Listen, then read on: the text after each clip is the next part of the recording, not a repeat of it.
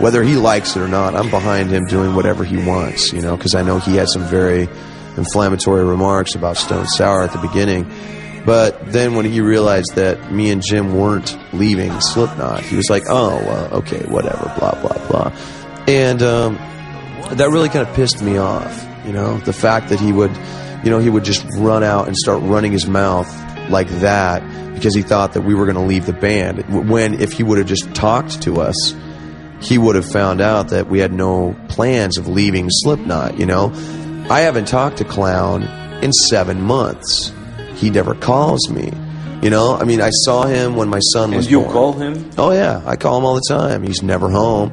And even when he is home, he never answers the phone. So it's like, how can you talk about something when you haven't even talked to me, you know? And I think that's very, you know, very fucked up, if I can use that term.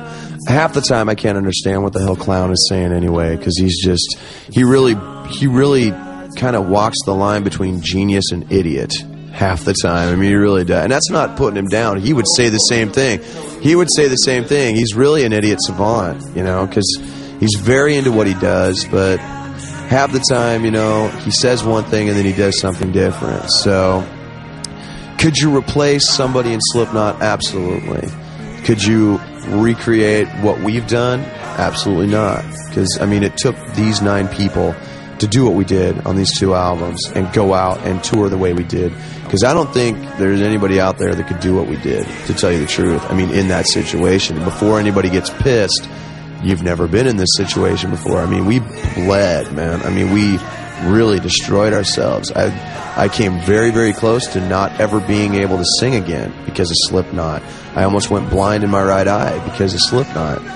And it's a crazy place. It's a very, very psychological place to be. And it takes a special kind of person to be in it. And I think what we did can never be duplicated. Could you replace someone in Slipknot? Yes. Could you replace Slipknot? Fuck no.